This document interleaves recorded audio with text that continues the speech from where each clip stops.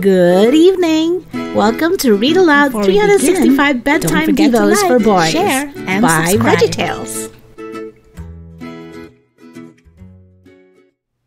Before we begin, don't forget to like, share, and subscribe. Today is day 142. Loving people who are hard to love. Our Bible verses come from Matthew 5:43-45. You have heard it said, love your neighbor and hate your enemy. But I tell you, love your enemies and pray for those who persecute you, that you may be sons of your Father in heaven.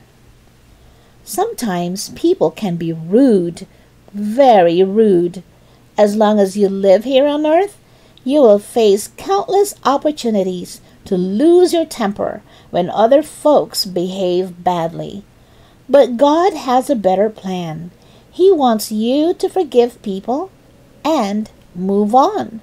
Remember that God has already forgiven you, so it's only right that you should be willing to forgive others. So here's some good advice.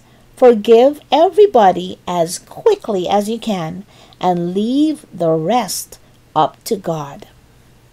Let's pray together. Heavenly Father, make me a kind person, even to those who don't treat me kindly. Let me forgive others, just as you have forgiven me.